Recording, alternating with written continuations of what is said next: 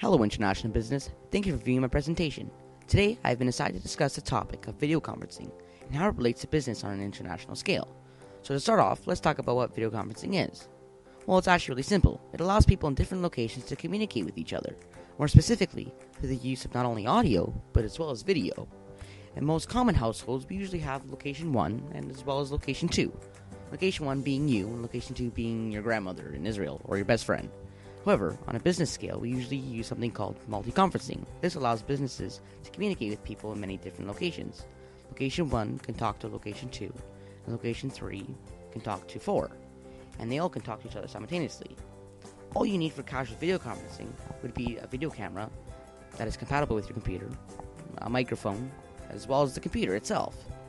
However, when conversing with a larger group of people, the casual methods can become tedious, so many companies have created external and more professional ways of conferencing, methods that are much better than the free programs that you get on the web.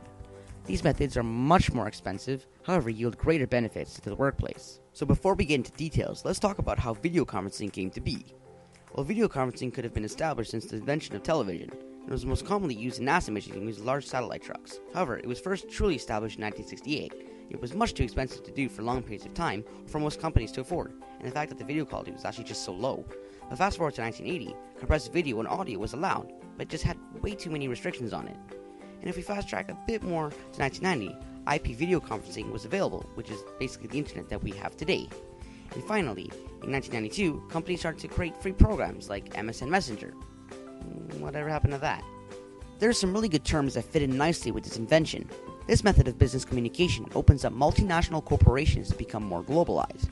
For example, a company who outsources to China could be able to talk with the producers face to face without hastily booking a flight and having to fly thousands of miles, or having an informal conversation over a phone because we all know not anything could be happening on the other end.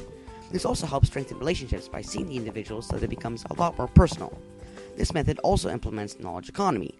This is done by using smart technology to leap over the obstacle of miscommunication, and overall more efficiency within the workplace by being able to have a real discussion with more than one individual at separate locations.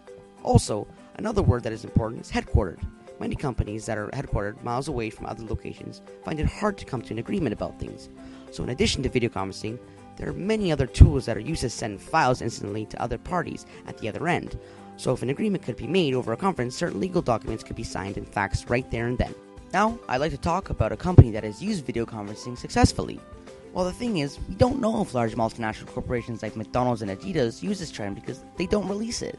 That's because video conferencing has become a norm rather than a method. It's common knowledge to know that a large MNC is going to use this method of communication. However, a company stationed off in New Zealand called Meridian was confirmed in an interview using video conferencing in their enterprise. It's an energy company that uses renewable resources like water, wind, and solar light. They supply up to 40% of New Zealand's energy. As a result of using video conferencing, not only did it help build their relationships with their locations and keep them in constant connection, but it also saved them tons of money by reducing travel in flights and gas in cars, costing them way less than it would if they were to do it normally, as well as their ultimate goal to reduce emissions into their atmosphere.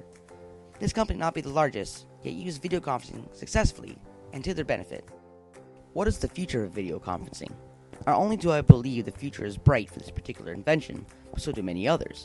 With online statistics, it has been said that 75% of businesses are to adopt this new form of communication. I believe this is the future for businesses to be a lot more successful than they are now. It was just like the telephone. Once created, everyone adopted it, and businesses there became more efficient. But now that there is a more personal, instant, and professional way to meet with individuals across continents, getting a real look at the person you're doing business with will take over nations. This is definitely a trend, and unless an instant transportation device is created, it won't become a fad. Everyone uses it, whether it be Skype, or FaceTime, or Uvu. Everyone will continue to use it because human interaction is what makes the world turn. Humans will always interact, and this piece of technology unlocks that barrier that distance has on it. So, thanks for watching.